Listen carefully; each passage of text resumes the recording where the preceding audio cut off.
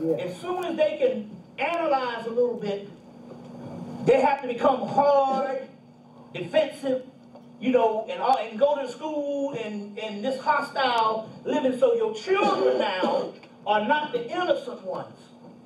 That means that we as, especially conscious, because we're not talking about the masses, we as rational beings, we have to become the innocent ones. And what I mean by that is, literally, we have to become like children. Now, what do you mean by that? Well, I'm going to get into this particular science, because this is the God Horus and the God Heru. And literally, we have to find whatever that innocence is. You see what I'm saying? Whereas we don't judge. That's one of the keys. We don't judge. You see, so over the last 3, 4, 5 years, I stopped judging gay people. I stopped judging all different. Not only that, I stopped judging the people that's what we call a quote-unquote quintessential asshole.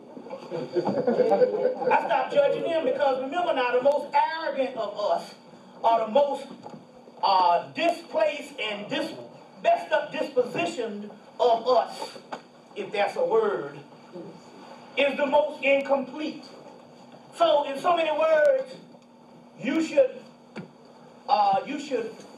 feel sorry for people that's obnoxious. That's right. Who wants to be obnoxious? We are becoming super people and superhumans, and this brother right here is coming in with the king. Is a great example. Brother Jamal, Ashe. We're going to get into that type of thing.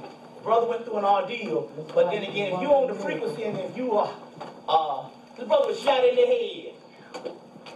And if you are on the frequency, nothing can take you out, because that's the Superman. And it's ironic, this brother is a living example of the actual information that I'm getting ready to give today.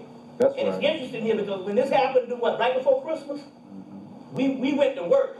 I got under the, you can do magic, and there's a science to it. I got under the headphones, and I got under a real receiver. So there's magic and stuff, because they're getting rid of a lot of stuff, and I got under them LPs, because it can't be done no other way. It can't be done with the hologram with us, which is a CD. Now, you know what I'm saying, now that you get you a real good equalizer. I'm going ahead of myself. But you can work magic. And as a result, I went into the spirit realm, and I started healing for a brief moment, but the person that did a lot of the work was Sister Sonura, because she was on the case, you see what I'm saying, long after I did what I had to do daily.